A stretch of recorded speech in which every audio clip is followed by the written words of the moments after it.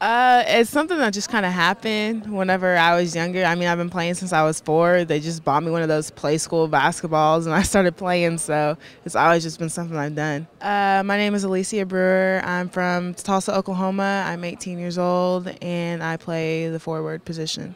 You can't give up on what you're doing, even though you think that you might not be doing well. You just keep going, and one day, I mean, your dreams will come true. Like this is my dream, and so you just never can give up. The atmosphere is amazing. The people support you like no other.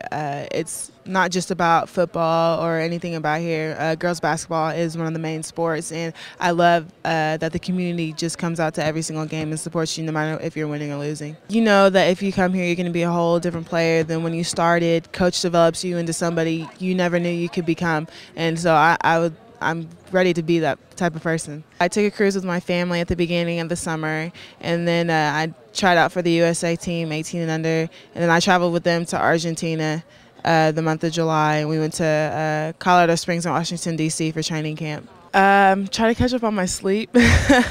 You go hard all the time, and in the extra hours you're either studying in Thornton or just trying to catch up on everything that you've missed while you've been in practice.